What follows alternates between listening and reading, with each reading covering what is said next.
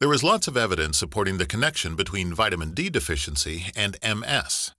For example, there is a strong correlation between distance from the equator and prevalence of MS. Namely, there is greater evidence of MS the further you are away from the equator.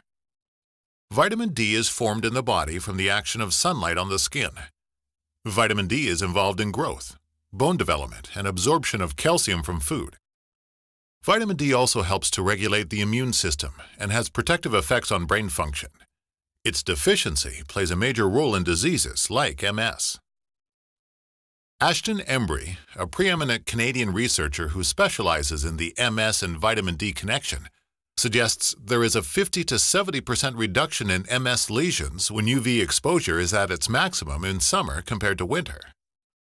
An important Tasmanian study found that adequate sun exposure, particularly in winter between the ages of 6 and 15, reduced the risk of developing MS in later life by about 2/3. Sun exposure is essential for health, and sun avoidance is causing an epidemic of vitamin D deficiency, contributing not only to MS, but conditions such as osteoporosis, depression, hypertension, cardiovascular disease, rheumatoid arthritis, diabetes, and some cancers. So, how do we get the vitamin D you need? Getting natural sunlight as close to all over your body as practical for about 10 to 15 minutes daily, 3 to 5 times per week, on a standard UV Index 7 day is the best way of getting vitamin D. Don't worry, at these levels, you will not increase your risk of melanoma. But we realize natural exposure is not always possible.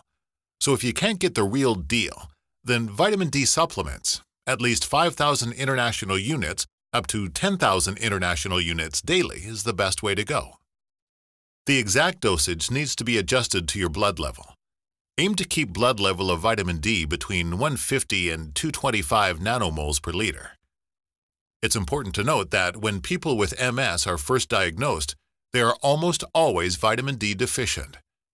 So it is really important to take a booster dose to raise your level quickly to about 150 nanomoles per liter. Taking a booster dose is safe and effective.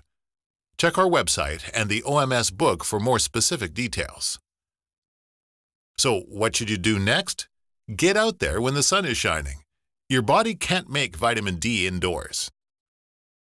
Set your OMS smartphone app to remind you to take vitamin D supplements and to check the UV index for the day. And get your blood tested annually at the end of winter to check your vitamin D levels and to make adjustments to your intake accordingly.